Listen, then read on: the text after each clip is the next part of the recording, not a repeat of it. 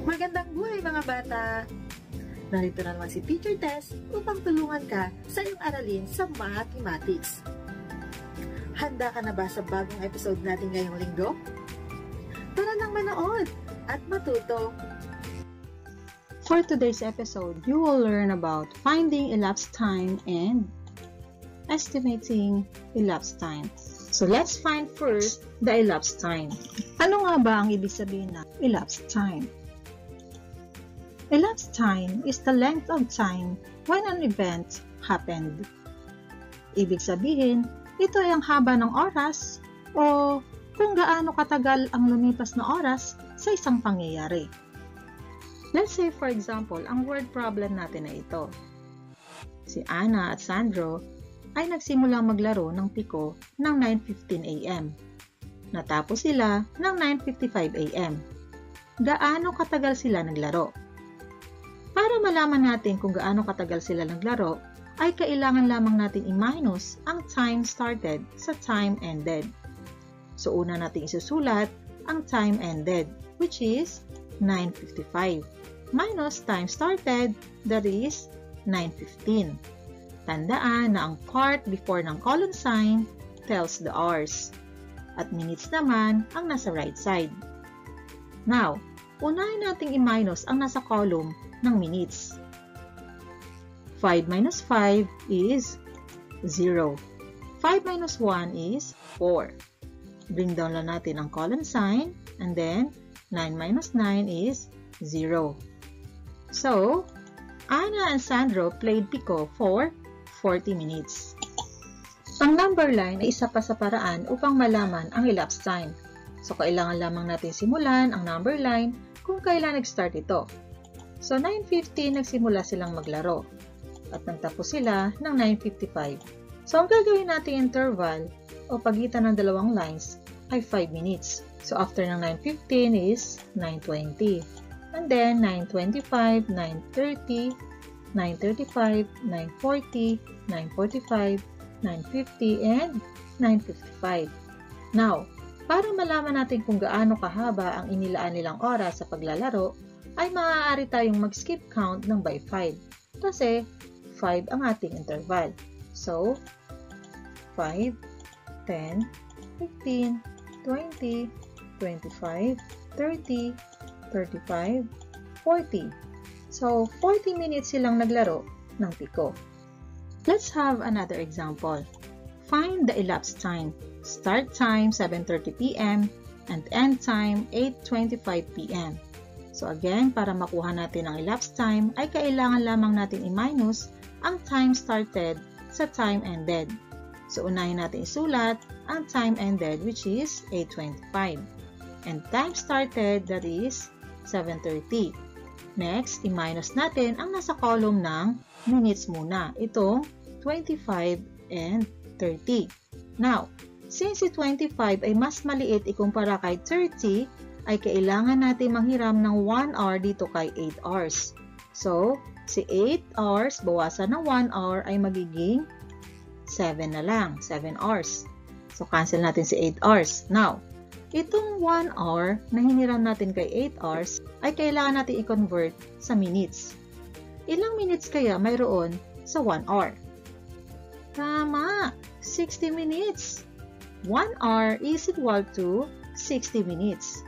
Now, itong 60 minutes ay i-add natin ngayon kay 25.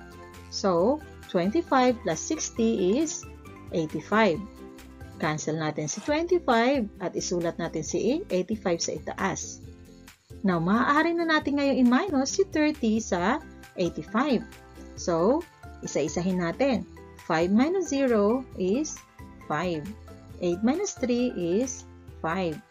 Bring down lamang natin yung colon sign, and then 7 minus 7 is 0. So, ang sagot natin ay 55 minutes. Ngayon naman ay gagamit tayo ng number line para alamin ang elapsed time. So, time started natin ay 7:30. Ang time ended naman natin ay 8:25.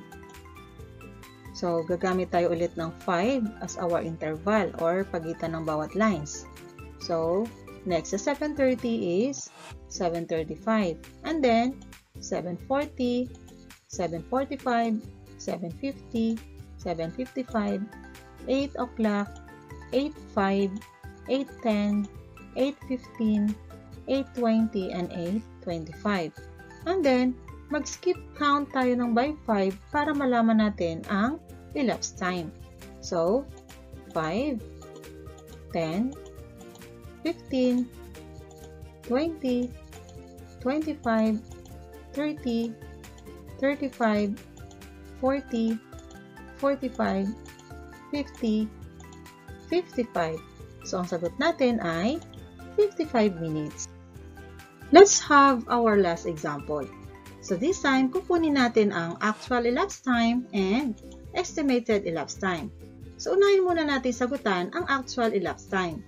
So, we have 9 hours and 48 minutes minus 9 hours and 30 minutes. So, i-minus lang natin una yung nasa column ng minutes. So, 8 minus 0 is 8. 4 minus 3 is 1. Bring down lang natin ang colon sign. And then, 9 minus 9 is 0. So, ang actual elapsed time is 18 minutes. Now, kunin naman natin ang estimated elapsed time. So, first, kailangan natin i-round off ang nasa column ng minutes sa tens place. So, itong 48 minutes, kapag ini-round off natin sa tens place, ay magiging 50. Kasi, ang rounding digit natin ay si 4. At ang nasa kanan niya ay 8. Kaya, magdadagdag tayo ng 1 sa 4. So, 1 plus 4 is 5. Pagkatapos, ay gagawin natin 0 ang nasa kanan ng rounding digit natin. So, itong 8 ay magiging 0. And then, copy lang natin itong 9 hours. So, ganun din ang gagawin natin sa 30 minutes. Kapag ini-round off natin ito ay magiging 30 pa rin. Kasi, ang nasa kanan ng rounding digit natin na si 3 ay 0. Kaya si 3 ay 3 pa rin. Wala tayong gagawing pagbabago sa 3. At dahil 0 ang nasa kanan niya, ay kopyahin na lamang natin ito. At itong 9 hours, ay kukopyahin na rin natin. Ngayon, pwede na natin itong i-minus. So, 0 minus 0 is 0. 5 minus 3 is 2. Bring down lang natin ang colon sign, and then 9 minus 9 is 0. So, ang estimated elapsed time natin ay 20 minutes. Ngayon naman ay sagutan mo ang sumusunod na learning task sa iyong kwaderno. At para bigyan ka ng sample kung paano mo ito sasagutan, ay sasagutan ko ang ilan sa mga bilang sa bawat learning task. Good luck! Learning task 1. Isulat sa bilohaba ang sagot sa elapsed time. At sa parihaba naman, ang estimated elapsed time. So kung mapapansin mo, naka-round off na ang para sa estimated elapsed time.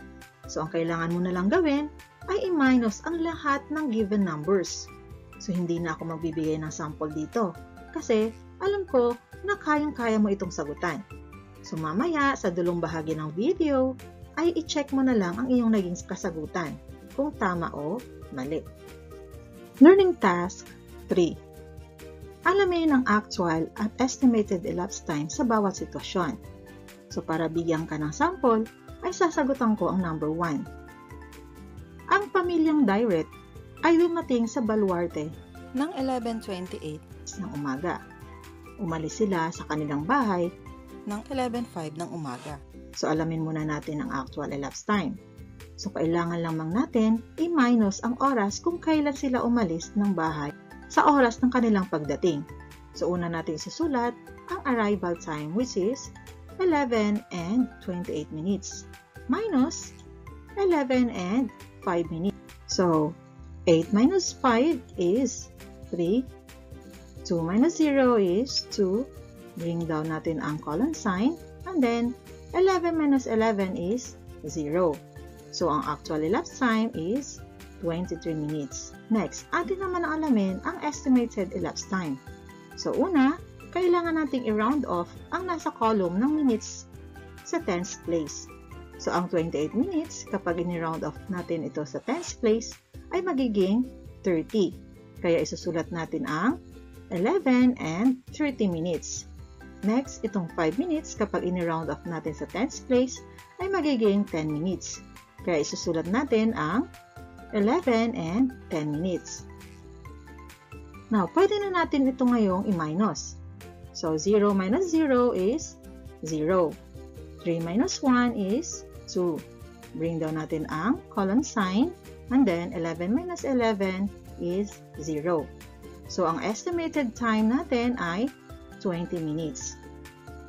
Ngayon naman ay sagutan mo ang number 2, 3, 4, and 5.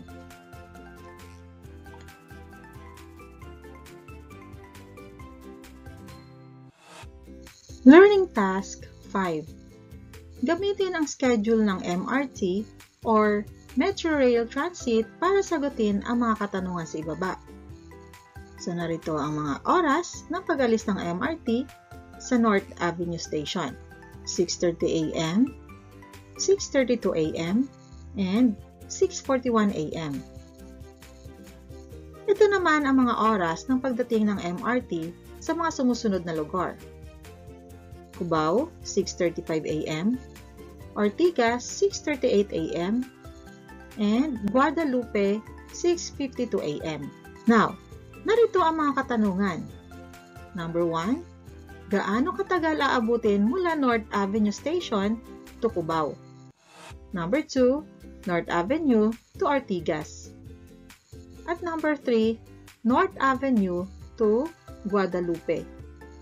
So, para sagutan ito, ay kailangan mo lamang ito i-minus. So, alam ko, kayang-kaya mo na rin ito sagutan. Kaya, hindi na ako magbibigay ng example dito. Learning Task 6. Basahin ang sitwasyon at sagutin ang sumusunod na katanungan. Ang tatlong kababaihan na danggangalang Rachel, Jen at Noemi ay nagkarera sa pagtakbo.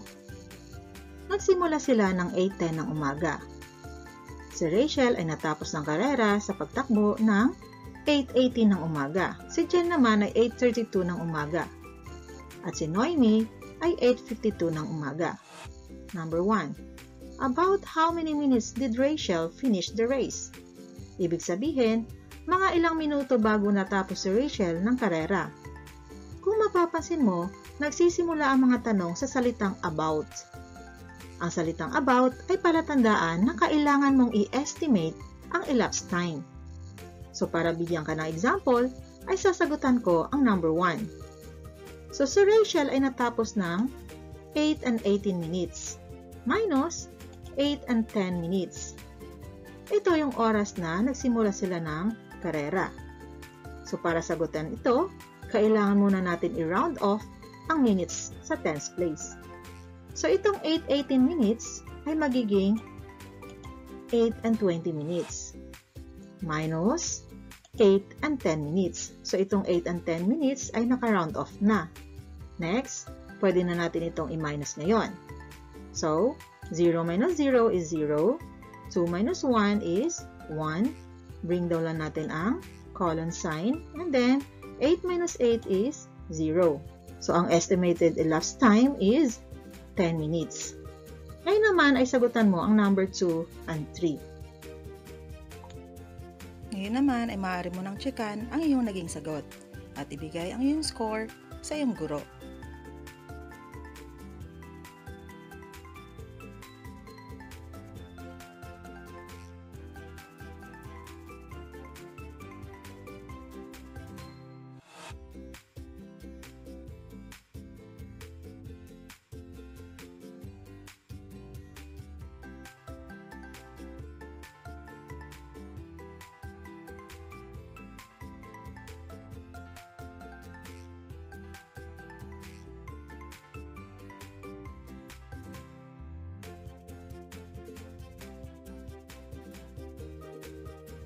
Kung ang video ito ay nakatulong sa iyo upang maunawaan mo ang iyong aralin, ay huwag mo na rin kalimutang i-like, subscribe, at i-click na rin ang notification bell upang maging updated ka sa aking bagong video. Hanggang sa muli, paalam!